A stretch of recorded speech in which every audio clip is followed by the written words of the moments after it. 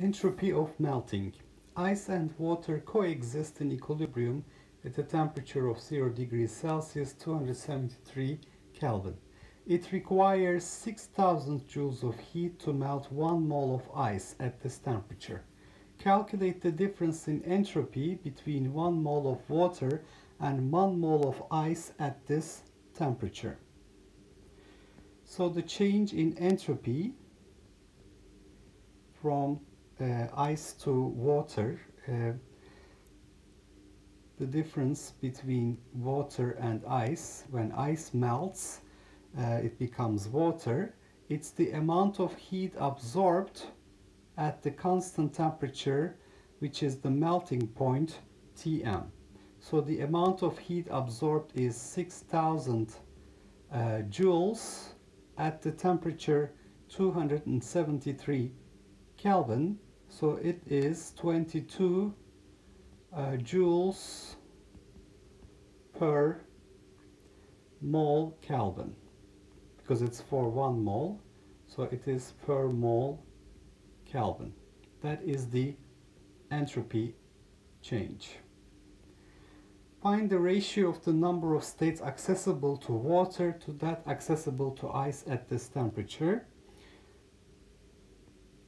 Well, the entropy change, this really means we have the definition of entropy. It is Boltzmann constant times natural logarithm number of accessible states in water minus Boltzmann constant times natural logarithm number of accessible states in ice. So we have k natural logarithm omega water divided by omega ice, and this is given as 22 joules per mole Kelvin. So we can find that the ratio omega water to omega ice ratio is exponential 22 divided by the Boltzmann constant. So we can substitute the Boltzmann constant here, exponential 22 divided by I can multiply both sides by the room temperature, so it's going to be 22 times 300, or let's say 295 Kelvin is room temperature, and this is K times 295. So K room temperature is 1 over 40 electron volts, which is 0.025 times 1.6 10 to minus 19 joules.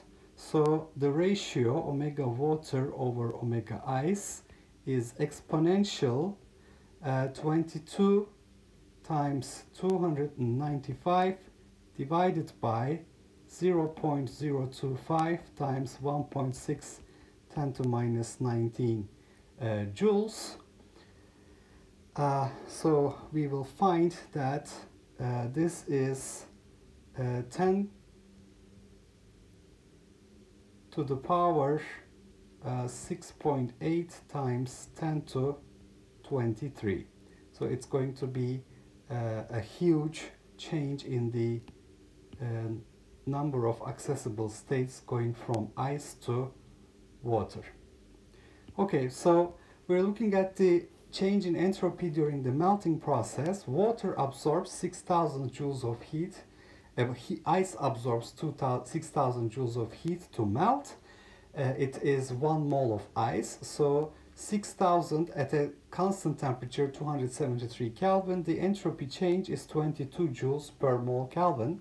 The entropy is defined as Boltzmann constant times natural logarithm of the number of accessible states.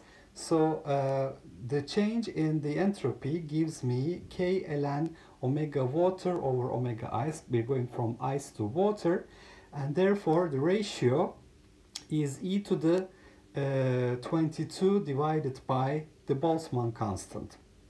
The Boltzmann constant value you don't have to memorize, but what you do need to know is that KTR at room temperature is 1 over 40 electron volts, which is 25 millielectron volts times 1.6 10 to minus 19 when converted to joules. So if I multiply the top and bottom with 295, I obtain KTR, which is 0.025 1.6 10 to minus 19. So when I do this math, I find that it is roughly 10 to the power 6.8 times 10 to 23, which is a huge increase in the number of accessible states.